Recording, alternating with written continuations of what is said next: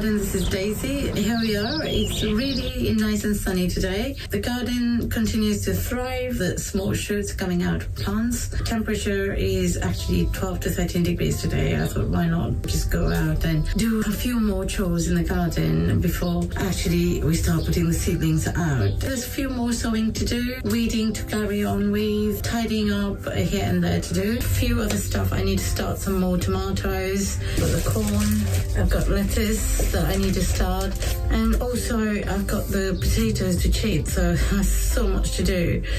Without losing time, let's start gardening. Okay, chaps, so this is my potato seeds for this year. I might be planting these in containers this year because I've got so many other plants that need the raised beds.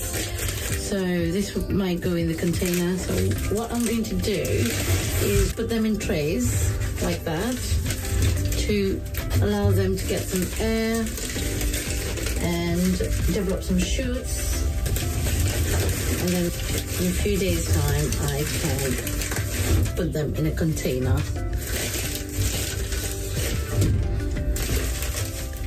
I've got some couple of nice big containers. I think this is where these will go. So I'm just going to fill up these modules with potting mix. Just press it there, don't want to leave any air pocket. Okay, so we'll start with the golden carnation, the golden coloured tomatoes. Okay, so I've got like 8 modules to fill in, the 2. So this is going to be like ½ an inch deep. So I'm going to put 2 in each, just not taking the chance if one doesn't germinate, the other will. Just increase my chance. Oh, it's getting hot in here.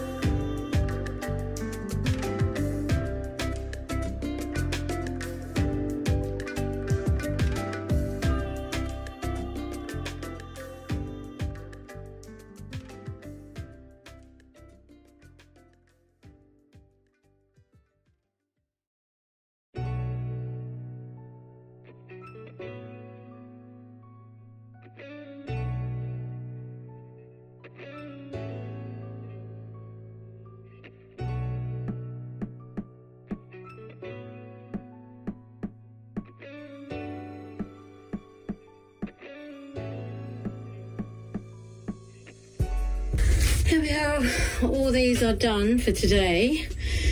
At least I got the sowing out of the way today. Well, this is as much as I can sow. If I do more than that, it will be a waste. So for the rest, I'll have to wait a bit longer because they just don't adapt to cool weathers. A bit too soon to sow. There you go, just water these. We'll just have to make sure they keep moist.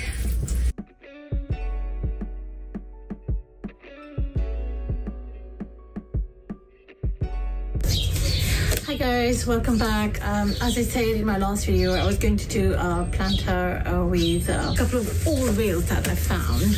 Now the story behind this is we were going for a walk in the nearby park and I found 4 of these were chucked away behind somebody's house. Managed to bring 3 to us. I thought it was a bit of a waste, so what I'm going to do is paint it. I like vibrant colors, but I'm trying to use the colors that I have at home, so hopefully it will look nice enough. Put something inside, fill it with compost, and plant something in it. It would be good with anything really, because it's quite deep. If you look at that, I've got some flower mix seed. I could sow that, or I could do coriander, or just a mixture of herbs. I've got 3 of those, so I'm going to paint each one color, and then I'll just arrange them in a way so they look quite nice aesthetically. In a way, use them as well, because I think it's such a waste to throw things like that and not use them, mainly if you don't dispose of them correctly. Let me just paint this first one.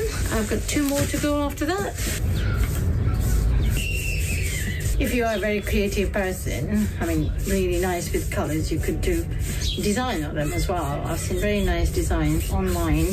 Some people do great creative jobs. Just too simple.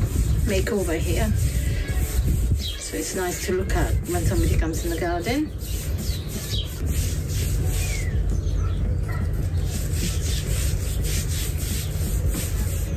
This probably looks white to you, but actually it's frosted like, which is something of grey, between grey and blue, very light.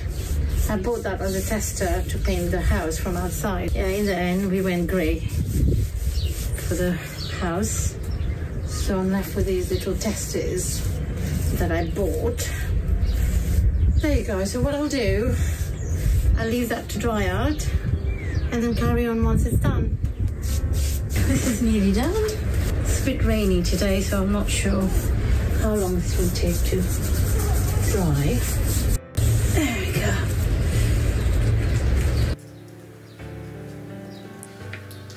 Hi guys.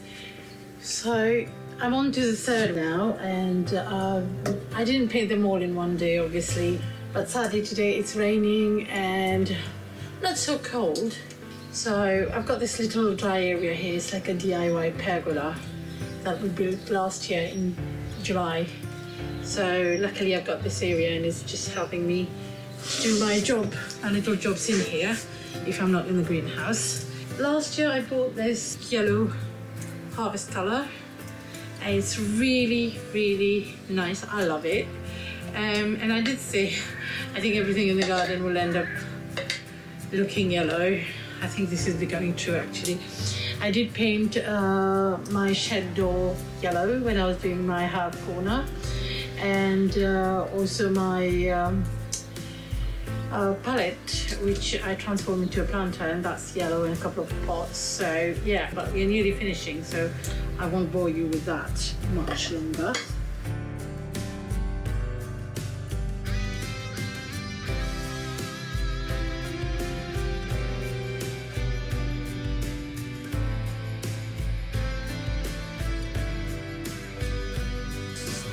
And all we'll have to do is wait for it to dry out and then fill it up with the soil and start planting.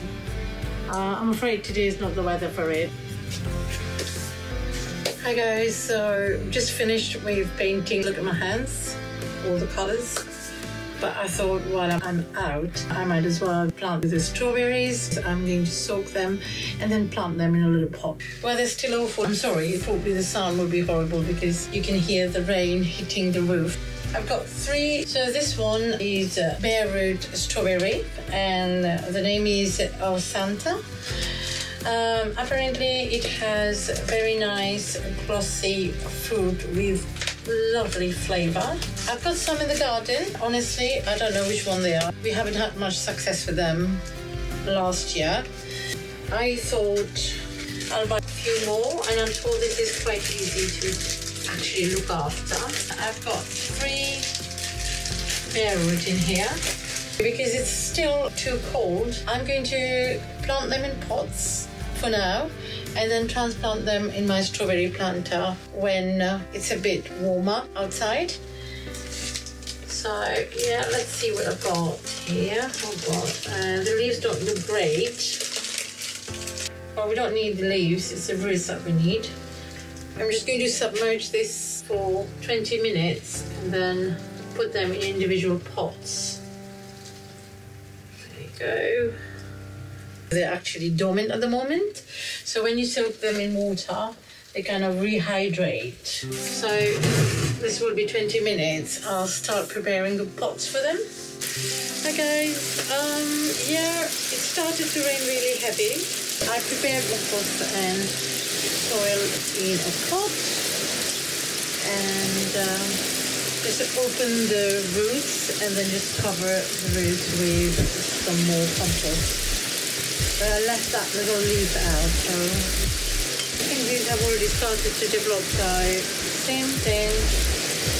I'm just going to leave. I'm afraid this one is a bit big, so I might need a bigger pot for that.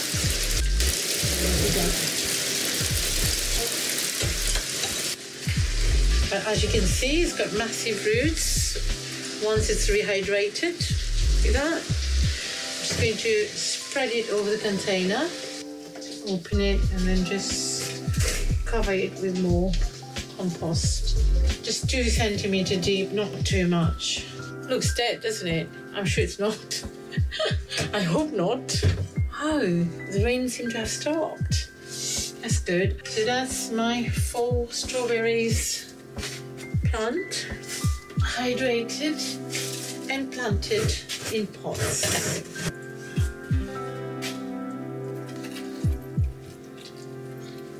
Thank you for watching. I hope you enjoyed it. I'm just having a blast out here, although the temperature's gone down. So we'll end this video here and I will see you the next time. Bye bye. Take care.